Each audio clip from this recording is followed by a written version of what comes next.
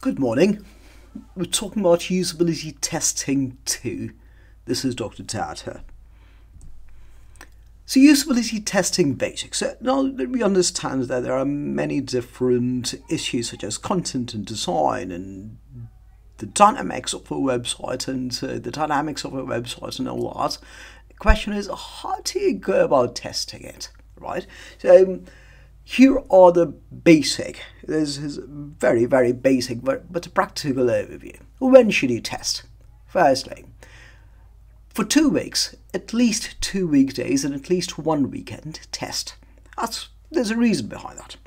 Weekdays have a very different traffic flow and a very different type of user behavior because people typically are working and people have a tiny bit of hurry when they are actually visiting a site versus weekends where people seem to be much more relaxed and they might show greater amount of browsing behavior. So you want to understand both pieces of the puzzle. One is people being very pragmatic and wanting to get things straight on, and the other thing is people getting into more of an exploring and venturing and browsing and understand how the website or the app works for each of them.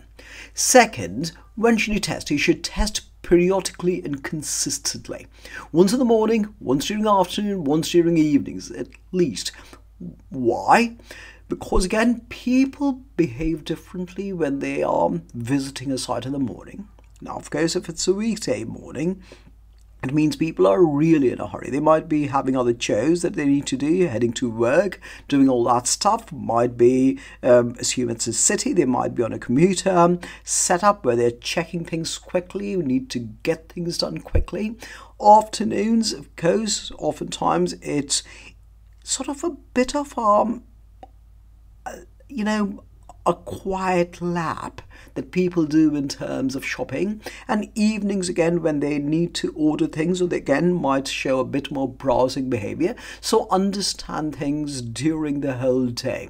If you understand that, so test periodically and consistently, but test it across the day and across the week. And of course, if you're practicing agile, increase periodicity of frequency. So when you're doing agile basically says, you want to do things quickly, or want to do things in small modules with very, very specific deliverables and objectives in mind. So if you're practicing agile, test it in terms of give them smaller activities, give the users smaller activities, but test it in small chunks of time. What do they do if they have a minute to spare? If they have 30 seconds to spare, can you actually order something in 30 seconds? Can you order something in 1.5 minutes? These are typically things that people do when they are in a bit of a hurry, when they're in between things. So oftentimes you might want to run that show that way. So once again, when should you test? At least for 2 weeks, weekdays and weekends, and across the day, morning, afternoon, and during developments, and you can decide how modular and how agile you want your usability tests to be. Second, how many participants? At least 3 to 5 participants, differing age groups. You want people that are young, that are middle-aged, and you want older people because you want to see whether things such as accessibility, whether things such as ability to read a certain things, understand a certain thing, move forward to try and craft a solution to certain things differs in terms of usability across these different age groups. What about different technology expertise? That's also very important. You have to look at people with low versus medium levels of technology expertise. Of course, medium would be medium to high rather than just low versus medium. But when you're doing it, all you're trying to get at is the fact that, well, if you are a bit of a Luddite, which is don't have much of a technological efficacy in general, are you still able to manage it? Very similar to the very oft mentioned hackneyed phrase that says, oh, well, tell it to me like I'm a 5-year-old. So can you actually explain, can a website work seamlessly for somebody who has no idea on very difficult things such as, well, how do I create a return shipment? How do I create a label? How do I create a return merchant authorization? How do I reset my password?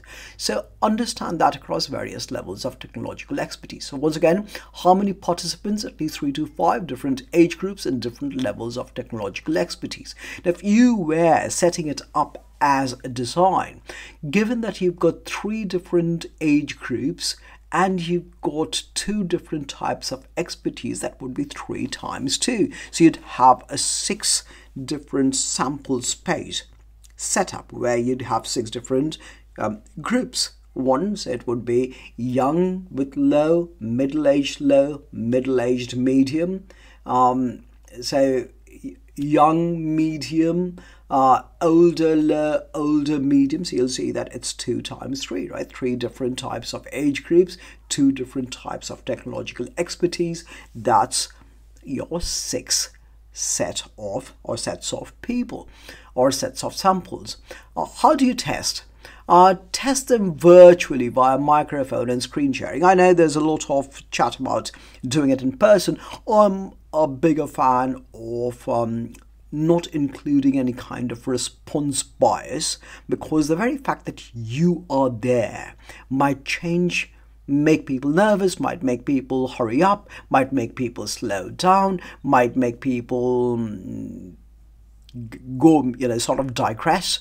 So I would rather say, and of course this is the age of, this is usability testing in the age of the coronavirus. So use screen sharing and microphone, use Skype and Zoom, because that works very easily, and you can easily share your microphone without creating a security vulnerability such as desktop sharing. So that should be pretty good. So once again, decide on when to test, how to choose your participants, and choosing the environment to test, which would typically be your Skype or Zoom. Now, what sort of questions should you ask? Of course, begin with the basic background questions. Who is the user? Ask them their demographics. Ask them to introduce themselves in terms of the person. Skip the name.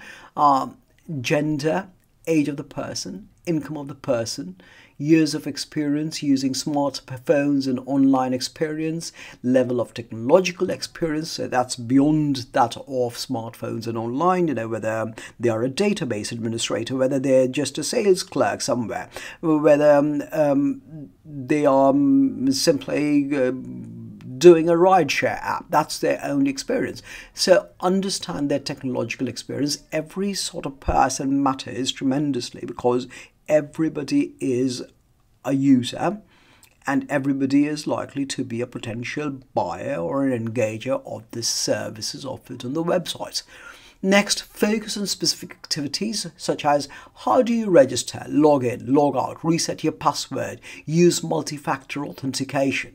So get them into a single mode, but a single activity that's very coherent and also very consistent. So don't mix it with, well, let's register and then create return merchant authorization or a returns authorization, because that makes it very complicated and too convoluted and too many pieces in the middle. Second, how do you search, find and add a product to a cart, remove the product, add a payment, check out, initiate a return? So in this case, this is a cart based activity. So the first one was a login based activity. Second is a cart based activity. How quickly can you find objective return policies? So for instance, if you're testing a prototype of a login process, and this is from the Steve Krug book, the task might be create an account, log in using an existing username and password, retrieve a forgotten password, retrieve a forgotten username, change answers to a security question. So make sure you focus on specific activities and you begin with the background questions that define who your user is, because that matters.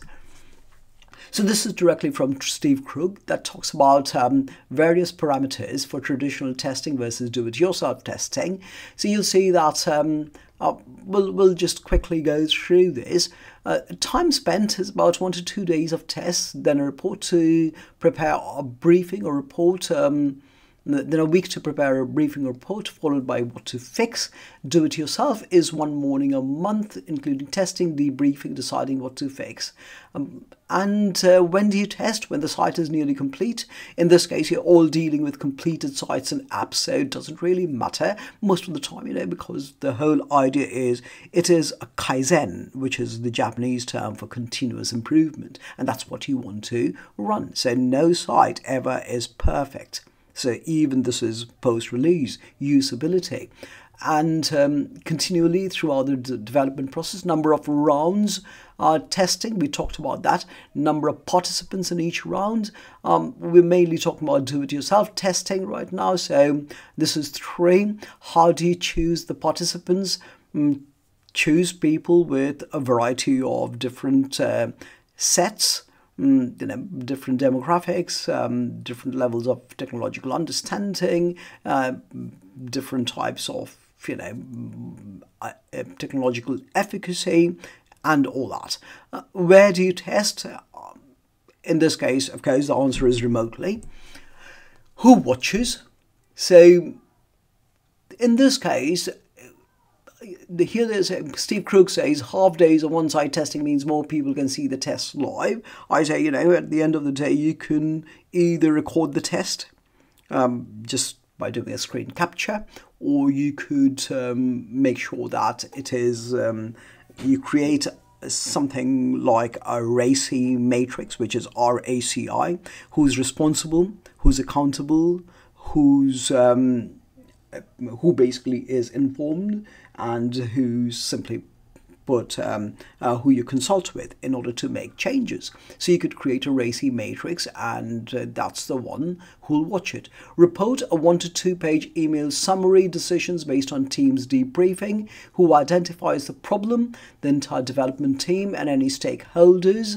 And so the stakeholders could be everybody from sales and marketing, because they also depend on how well a website performs, an app performs. Could be general management, who's basically doing operational reporting, operational flow. Could be your cybersecurity experts, of course, your development staff. Primary purpose, identify the most serious problems and commit to fixing them before the next round of testing. An out-of-pocket cost, this of course doesn't really matter, but this is very straightforward, a few $100s here or there. Oftentimes people will offer, or this is in professional environments, they'll offer them maybe a $20 Amazon gift card or something like that, or a Starbucks card, in order to get things done. So that takes care of basic usability testing parameters and considerations as you're moving along with it. Thank you very much.